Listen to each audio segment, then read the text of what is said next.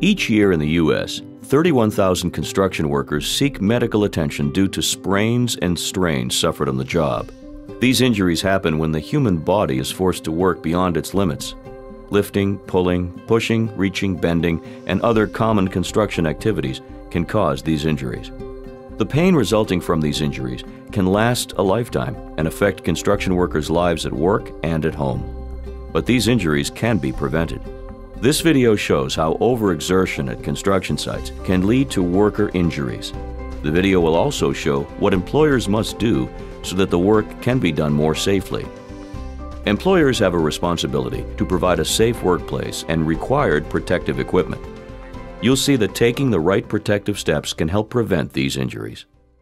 An experienced stonemason and her tender were using large stone pieces to build a walkway for a new 2-story townhome. A concrete slab was already in place, and the workers were putting the stone on top of the slab. The tender was mixing the mortar in 5-gallon buckets and carrying the mortar to the mason. After the mason spread some of the mortar onto the concrete slab, the workers bent over at the waist to pick up one of the heavy stone pieces. They kneeled down and hunched over to lay the stone piece on top of the mortar. After several days of carrying these heavy loads and kneeling and hunching while doing their work, both of these workers are experiencing severe lower back and knee pain. Let's look at the events leading up to these injuries and see how they could have been prevented. As before, the tender is mixing mortar.